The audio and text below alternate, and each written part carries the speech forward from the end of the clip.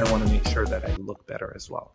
How does that look for them? What would you have recommended them as far as like? Well, I mean, you know, my fallback in the peptide world, in the absence of good information, is I do move to the bioregulators. Yeah. Right? I think that they have a very high safety profile. You know, when you look at a bioregulator like the pineal gland bioregulator, Epidolon, it has anti-tumor properties. It restores proper melatonin production. It restores circadian rhythm. It helps to harmonize the endocrine system. Yeah. Like, there's no real downside here. And normally it is stacked with almost everything else, right? So it stacks with anything. It's never going to interfere with any medications or any, whatever the case may be, but it also was stacked really well with the other bioregulators. And so, you know, I would say the pineal gland bioregulator with a brain bioregulator, because our friend is a high performer, not just physically, but mentally as well. So we want cognitive nervous system balance at the same time. We need good blood flow in the body. So the blood vessel